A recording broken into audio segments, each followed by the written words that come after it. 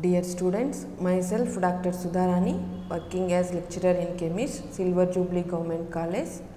And today we are going to discuss about the conductometric titrations.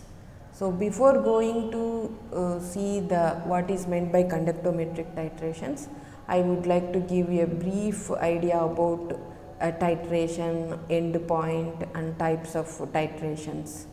So, what is meant by a titration? Titration is a process in which a standard reagent is added to a solution of an analyte until the reaction between the reagent and analyte is to be complete.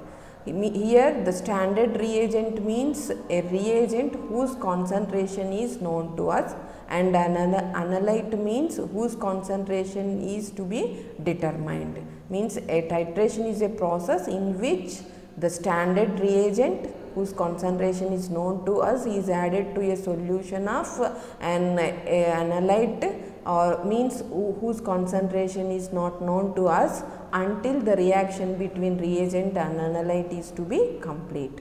So, based on the type of reaction between this reagent and analytes, these titrations are categorized into 4 types: acid base titrations, complexometric titrations, precipitation titrations and redox titrations.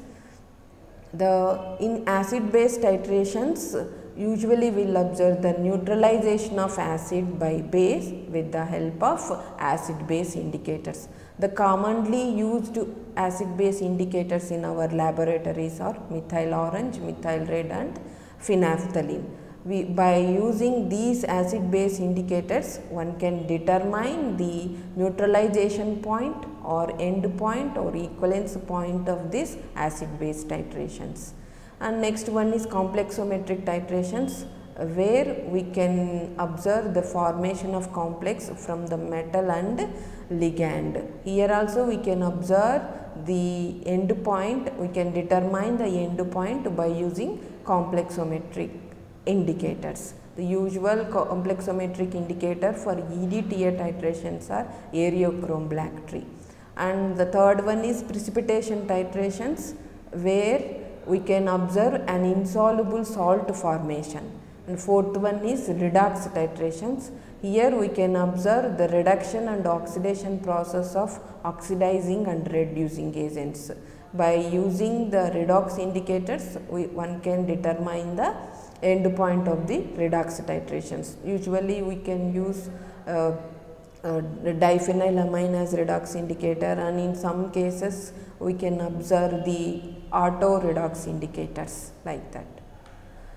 So now we will see what is meant by an equivalence point and end point. So though they are same, by looking they are same equivalence point and end point, but actually according to definition they are not the same.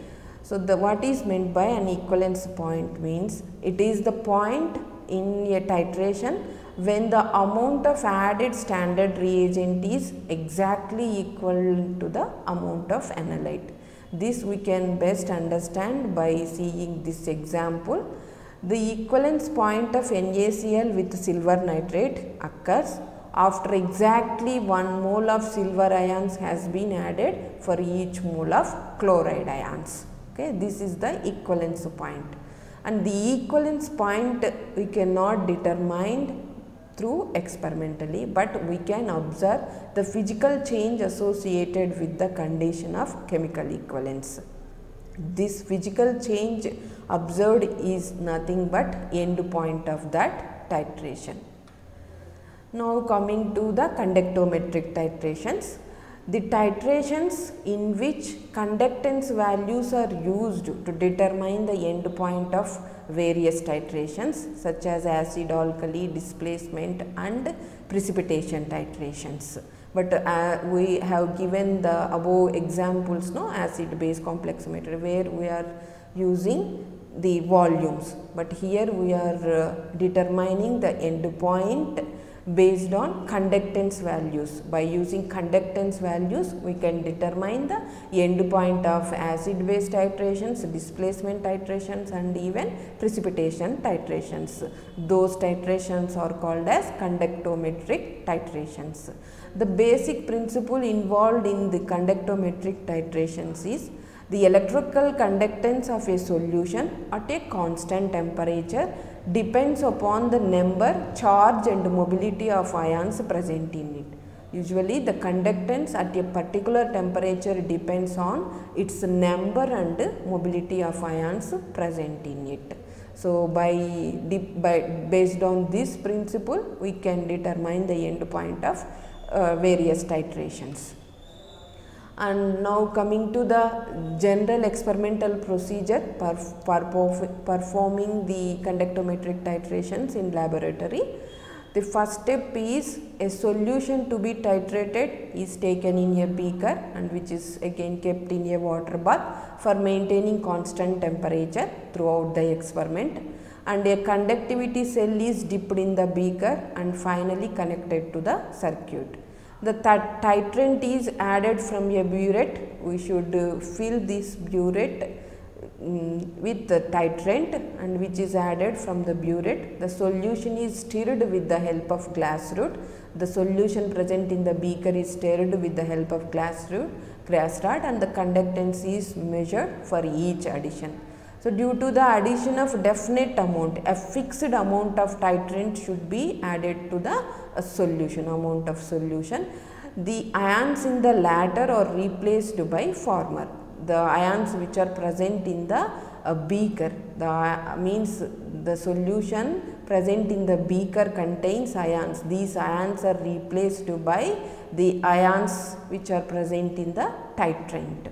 So, resulting a change in the conductance values are observed, means one ion is replaced by another ion due to the addition of titrant. Obviously, its mobility changes, hence finally we can observe the change in conductance value.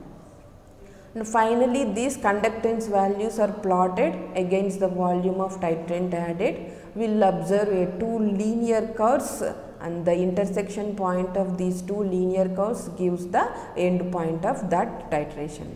And here we can see the conductometric experimental setup from our laboratory. So, this is the cell, conductivity cell, which contains electrodes, and this is the titrant present in the burette, and here it is a solution which is present in a small beaker and which is kept in another beaker which contains water bath, and finally this is connected to the circuit. So, this is the experimental setup for doing conductometric titrations. And here in this lecture I am discussing the acid base titrations through conductometrically. So, the first one is strong acid versus strong base titration. Strong acid like hydrochloric acid and strong base like NaOH. So, first the HCl is taken in the conductivity cell and the base in the burette.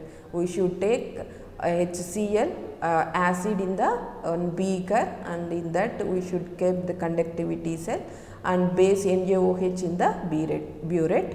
Initially the conductance of HCl is noted. So, first we need to record the conductance of our acid, that is HCl, which is actually a high value, which is due to the presence of its H plus fast moving hydrogen and chloride ions, and also which is due to the highly ionizing capacity of hydrochloric acid.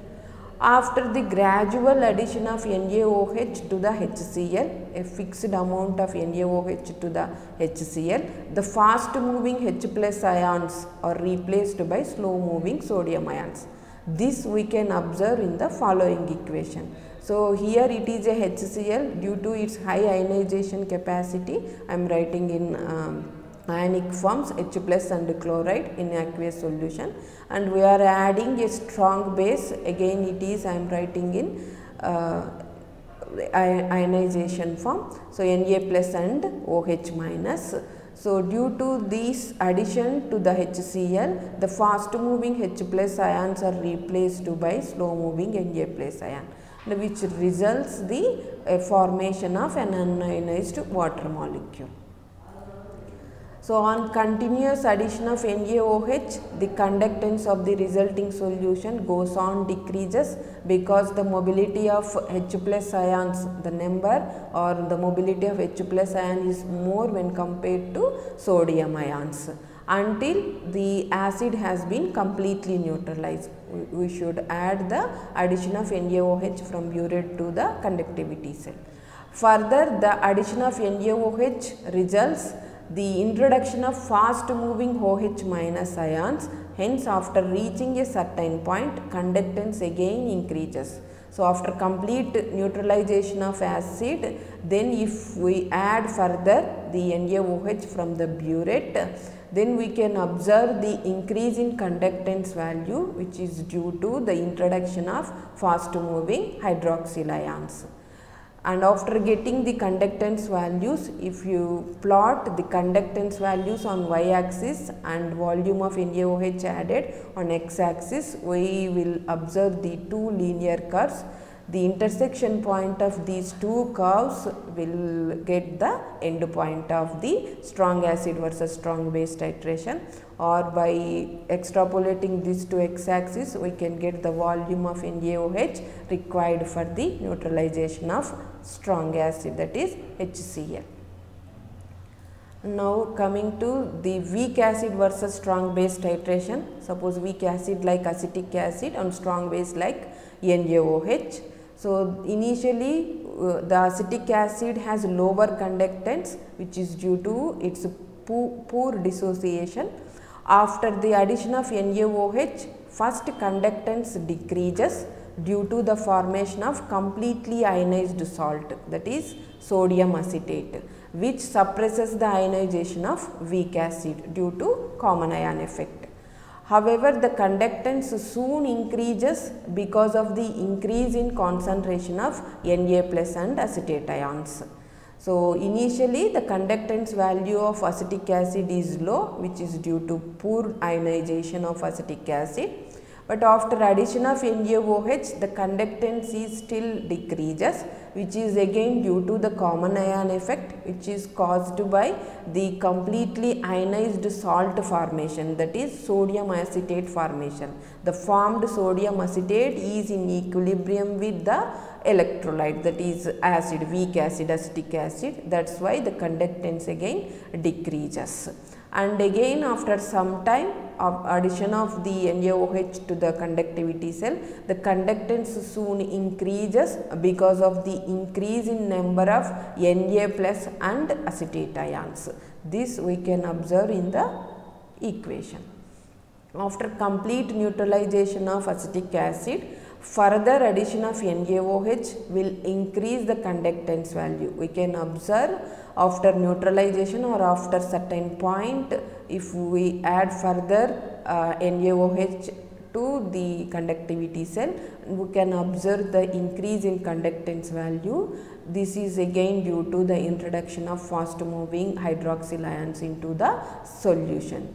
Then after getting the conductance values, if we plot the graph between conductance versus volume of NaOH added, we will observe a curve like this. So, this decrease is due to which is acetic acid conductance value, and first initially it is decreases after addition of NaOH, and after which is due to the common ion effect caused by sodium acetate formation, which suppresses the acetic acid ionization, and later further addition of NaOH increases its conductance, which is due to the increase in concentration of acetate and Na plus ions, and after neutralization of the acid again conductance increases, which is due to the introduction of fast moving hydroxyl ions.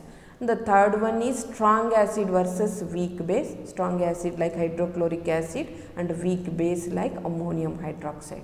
So, as we know that initially it has high conductance, which is due to its high ionization.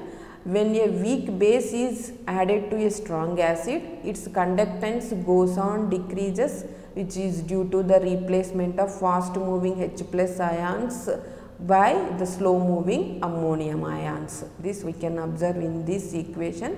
Here HCl I am representing in the form of ionic species, but ammonium hydroxide, which is a weak base, that's why I am writing in the neutral form. And its ammonium chloride formation, again which is a completely ionized state, that is why I am representing in ionic state, and the formation of unionized water. So, after neutralization of the strong acid, further addition of ammonium hydroxide will not show any change in the conductance value, which is due to the formation of ammonium chloride, which suppresses the ionization of ammonium hydroxide. Means after complete neutralization of HCl by ammonium hydroxide, after certain point, if we add further ammonium hydroxide to the conductivity cell, and will not observe any change in the conductance value, which is due to the formation of ammonium chloride, which suppresses the ionization of weak base, that is ammonium hydroxide. Then if you plot the conductance values versus volume of ammonium hydroxide added, will observe a curves like this, and which is due to the decrease in conductance of HCl after adding ammonium hydroxide, and after certain point will not observe any change in the conductance, which is due to the common ion effect caused by ammonium chloride. The last one is weak acid versus weak base, like acetic acid and ammonium hydroxide. So, we know that acetic acid has lower conductance due to its poor dissociation, but after the addition of ammonium hydroxide, first conductance decreases due to the formation of completely ionized salt, which suppresses the ionization of weak acid due to common ion effect. However, the conductance soon increases because of the increase in concentration of ammonium and acetate ions. After the neutralization point or end point, further addition of ammonium hydroxide will not show any change in the conductance value, which is owing to the formation of ammonium acetate, which suppresses the ionization of ammonium hydroxide due to common ion effect. And while performing these conductometric titrations, one should be careful with regards to this one. So, in order to get exact results, the change of volume in the titration should be as small as possible. So, we can achieve this change in volume as small as is by taking 5 to 10 times more concentrated solution in the burette than in the conductivity cell. And now the conductometric titrations has advantages over the conventional volumetric titrations in terms of which is highly useful in the case of colored solutions where the selection of indicator is difficult for the determination of end point through volumetrically. And it gives accurate results in case of very dilute or in the case of weak acid and weak bases.